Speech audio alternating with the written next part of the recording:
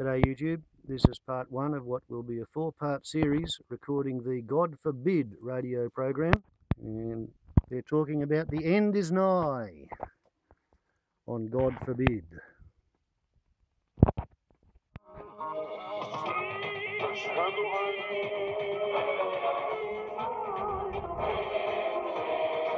Hello, I'm James Carlton. Welcome to God Forbid. This week it's the show to end all shows, you might say, because we're looking at millenarianism, the idea that the world as we know it is coming to an end and everything will be changed forever. Many Christians believe that day is coming. Some Muslims and Jews too. But there are also environmental millenarians who prophesize human extinction, also survivalist millenarians who prepare bomb shelters to survive everything from racial war to nuclear Armageddon. And with our expert God Forbid panel, we're going to find out why. It's the end of the world as we know it. It's the end of the world as we know it. It's the end of the world as we know it. And I feel fine. REM, it's the end of the world. Now, to our God Forbid panel.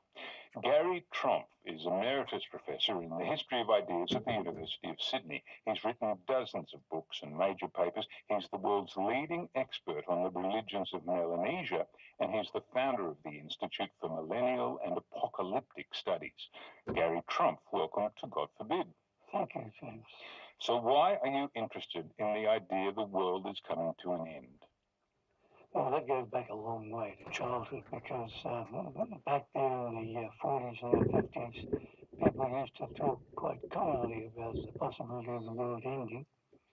I've talked to many people in the street, as it were, about their ideas about time and history. One is the optimistic view that everything's progressing. The other is a pessimistic one that everything's regressing. Then there's everything's going around in circles. We don't really know where we're going. But the last one, which is like a pack, is the belief that the end is crucial for everything. And this is the idea that everything that happens in the world has a consummation, and everything really needs to be explained in terms of that consummation. Also with us on the God Forbid panel, the Reverend Dr. Robin Whittaker. She's a Uniting Church Reverend and coordinator of New Testament studies at Pilgrim Theological College. Her PhD is on the Book of Revelation, and she's writing her second book on the topic. Robin Whittaker, welcome back to God Forbid. Thank you, James. Good to be here. Why are you interested in the apocalypse?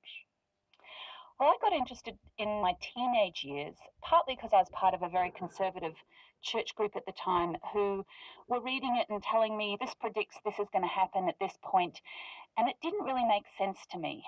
So that began a bit of a lifelong love affair with this biblical book. And we'll have a look at that in detail later in the show. But first, Gary Tromp, what are millenarian ideas and how common are they? Well, they're always there, looking under the surface, but bubbling up at crucial moments, usually a crisis. So from Zoroastrian, Jewish, Christian and Muslim sources, we are living in a world which is looked after by the divine, and in the end everything will be resolved. These are comforting ideas, so that at the coming of the end of your own life, your end is gathered into the end. And are these ideas ubiquitous across geography? Well, even tribal peoples having a sense of things coming to an end. In Papua New Guinea, some people believe that everything will go down a plug hole in the end and disappear forever. What about Eastern religions, the Hindu faith? In Hindu thought, there's the yugas. You've probably heard of the Kali Yuga, which is meant to be the bad and black time in which we live. There are four big yugas, and they repeat. And the first one is a time that's so heavenly, where the gods and humans communicate with each other. This is called Kali Yuga. And when the Kali Yuga is over, this will immediately return suddenly like an apocalypse, like a millennium that's so wonderful. So structurally, even though Indian thinking has these long eons in mind, and even longer in the Buddhist idea, it's possible to see millennial ideas creeping in. And Robin, what are the Jewish prophecies in the Hebrew Scriptures, the Old Testament? Well, I think there we see quite a difference. So the traditional Jewish prophetic texts, they do have a notion of a day of judgment, a day of reckoning, but it's often conceived of in real historical terms. And restoration within that scenario is about the people, the community being able to return to their land, rebuild their temple. So very pragmatic in-time events. It's with this shift, and particularly the influence of Zoroastrianism, that we see that day of judgment being deferred to some future time when time itself will end. So that's one of the big shifts, and it becomes this dualistic worldview of the future and the present, and God's rescuing action is placed outside of historical time. Gary, Muslims believe prophets will return, but not Muhammad. Well, the director, Al-Mahdi, is the equivalent of the messianic figure to fix things up. This is the Messiah in the conventional Jewish sense. And what you have with Islam is a recognition that Jesus is Mashiach in the Quran, the Messiah, but not taken as divine. How can you be the Messiah but not divine? Well, I mean, there were Jewish Christians in the early days of Christianity who only took Jesus to be human. And it's a word in the royal tradition. I mean, it simply means anointed one. So there is some question whether the Jewish texts that talk about the coming Messiah really envisaged a divine being or simply a divinely anointed being who would save the people. Exactly. The thing is, though, they don't expect in the Islamic tradition Muhammad to come back. Muhammad is just a vehicle of the Quran. They do expect Al-Mahdi to usher in this final age. And the Quran is all about finality. And tradition has it, not just in the Quran, that there are three crucial figures who have come at the end times. One is, in fact, Isa, Jesus.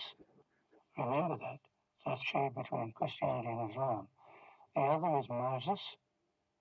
And believe it or not, the other one is like a cosmic Mary. Mary, like as a cosmic figure. On our own, it's God forbid, we're with Professor Gary Tromp, Emeritus Professor in the History of Ideas at the University of Sydney, founder of the Institute for Millennial and Apocalyptic Studies, and the Reverend Dr. Robin Whittaker, Reverend with the Uniting Church, also coordinator of New Testament studies at Pilgrim Theological College. Up next, Rapture, Revelation, and Rome. The source text for most Christian thinking about the end of the world is the book of Revelation, also known as the Apocalypse of John. It's famous for its last days visions of catastrophes, plagues, and war. But that's not necessarily the message of the book. Its author, John, probably wrote it in the year 95 CE, the time of the Roman Emperor Domitian. Barbara Rossing is a professor at the Lutheran School of Theology in Chicago, and she told RN's David Rutledge that John's message to the early churches wasn't just religious, but political as well. He told the early Christians to stand against Roman rule. John sees Roman rule and the whole Roman Empire is highly problematic. He's writing to these churches to exhort them to be faithful to Jesus Christ in spite of pressures to comply with Roman culture and Roman political and economic domination. It's an interesting point because a lot of this literature that comes out of the early Christian period, many people assume that it comes out of persecution and the message is stand firm against these people who are oppressing you. But the sort of scenario you're outlining there is something more subtle, right? It's more a scenario of cultural appropriation, of the seduction, if you like, of the advantages of empire. Yes, exactly. John is speaking about people being seduced by the culture and by its wealth and all the appealing aspects of it. And he wants to warn of the dangers of being seduced by this way of life. When we read the accounts in Revelation of mass indiscriminate death where the innocent perish, this makes me think of terrible natural disasters like earthquakes and hurricanes and so on, and we talk about apocalyptic scenes in the aftermath of these kinds of disaster. Is there anything in Revelation that can help us to find meaning in these kinds of catastrophes? Well, let me say a couple things. First of all, Revelation does not predict any catastrophes. So when some fundamentalists say God causes earthquakes or floods, I completely disagree with that. Natural disasters are not caused by God as punishment. But additionally, I think we can say that the meaning of the word apocalypse is to pull back a curtain, to help us see events more deeply. And I do think it's important for us to try to see then what's going on with some of the events of the world today. And here I would definitely draw a distinction between those that we cause and those that we don't cause. Some, and an increasing number of the so-called natural disasters are actually human. And I think Revelation can help us see connections between our actions and what happens in the world in time to avert those consequences. I think we're called to change the course of our life. Are you talking there about things like deforestation and the kind of poverty that forces people to live in flimsy houses, next to rivers that flood? This is how these natural disasters actually are related to structures of oppression. Is that the sort of thing that you're talking Exactly. about? There's a Chilean Roman Catholic scholar whose work I use, Pablo Richard, who says that much of what we call natural disaster are actually the consequences of poverty and certainly deforestation and climate change. Your Australian colleague Tim Flannery says in his wonderful book, The Weather Makers, we are now the weather makers. So there is an element of a wake-up call, I think, in the apocalypse that can help us today. But we need to be very careful about that because nothing is predicted by Revelation, and God doesn't cause these disasters. Barbara Rossing, professor of the New Testament at the Lutheran School of Theology in Chicago. She's the author of The Rapture Exposed. She was speaking with RN's David Rutledge. And Robin Whitaker, Professor Rossing says there's nothing predicted in the book of Revelation. Many Christians would disagree with that, wouldn't they? That's correct. I think the book of Revelation is often read, particularly by more conservative Christians who apply a literal hermeneutic to much of the scripture as predicting future events. But I agree with Dr. Rossing. I think it's a complete misunderstanding of the nature of the literature, which is, this very word apocalypsis in Greek, is about unveiling or revealing something that was previously hidden. And for the author of Revelation, one of the things that's hidden is the evil and the injustice of the Roman Empire that people are being seduced by. They're being convinced by the rhetoric and propaganda of Rome. And the other thing that's unveiled is that God is aware of this and watching and reigning in heaven. I find the phrase of John Collins, who's a professor at Yale, who has worked a lot on apocalyptic literature, and he talks about an apocalyptic imagination. But this is how these authors made sense of the world and imagined possible outcomes, possible solutions. But an imagination is not a prediction. And I think we need to make that distinction. But tell me about the characters in the book of Revelation. You can see why people would take a different view of the book. We have the beast, the four horsemen, the bride of Jerusalem against the whore of Babylon. Yeah, there's these wonderful symbolic characters in Revelation. And some of them loom larger than they should. The four horsemen of the apocalypse that have been given life in literature and art ever since are part of a symbolic vision of judgment that rolls out in chapter 6. So each of the horses has a different color: red for blood and slaughter, pale green for death, for example. They're not literal. We're not supposed to sit around thinking about, ooh, who's a horseman like this? Some scholars have referred to this almost as a kind of fantasy literature. These are not real creatures. The one that is most perhaps misinterpreted is this beast who has the number 666.